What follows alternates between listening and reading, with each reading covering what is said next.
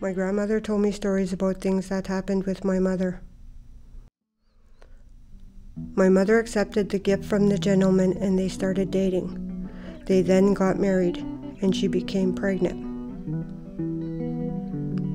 She had lost several babies, which led to a lot of pain.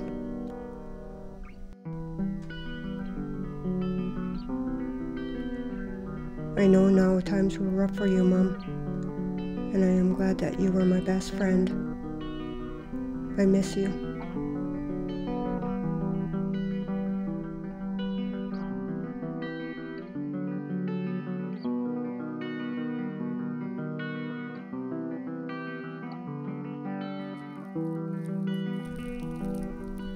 One incident, they were drinking inside this house. He became physically abusive and chopped her in the head with an axe.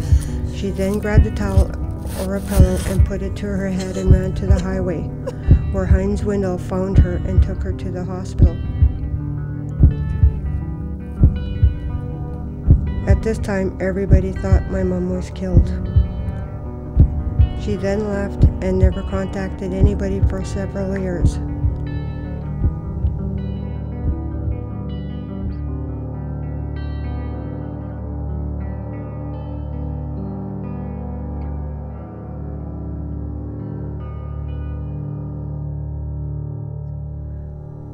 One day, I wanted to know if she was telling us the truth.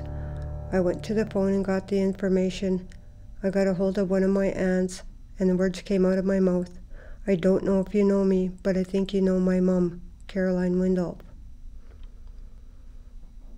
She had taken my father's name. When they realized the connection, I heard cries and laughter. Caroline is alive.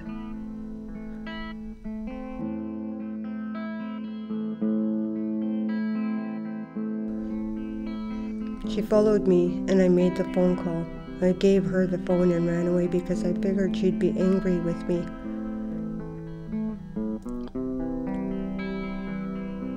And then she cried when she found out her father had passed away.